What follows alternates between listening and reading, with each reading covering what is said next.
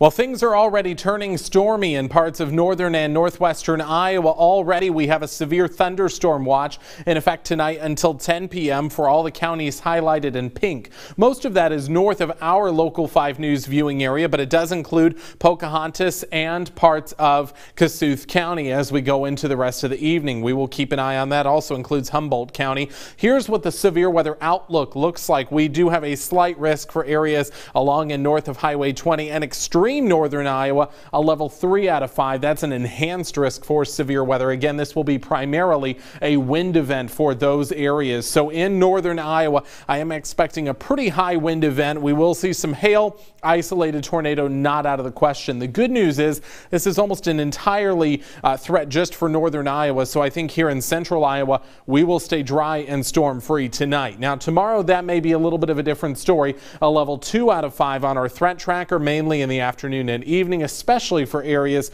to our south and east. So we will be expecting those storms in southern Iowa by tomorrow evening. So notice all of that stays in northern Iowa tonight, even into southern Minnesota. By early tomorrow morning, 10 a.m., we could be waking up to sunshine, and then clouds will start to roll in by Tuesday afternoon. Isolated showers will begin to spark up, and then we could be looking for showers and storms by 6 p.m., and that will continue through the evening. Notice how most of that stays south and east, which is why that is the greatest area for threats on Tuesday, but we could still be seeing those storms in the metro on Tuesday night, and that could continue through, say, 2 or 3 a.m. on Wednesday morning. So tonight in the Des Moines metro and across central Iowa, we're dry. It'll be windy, it'll be muggy. The storms all stay north with a low falling to 75. Tomorrow things change a little bit. Temperatures will be just a smidge cooler. We will have those afternoon and evening thunderstorms and a high near 86. That is going to usher in a cold front, which will bring some much nicer conditions for Wednesday.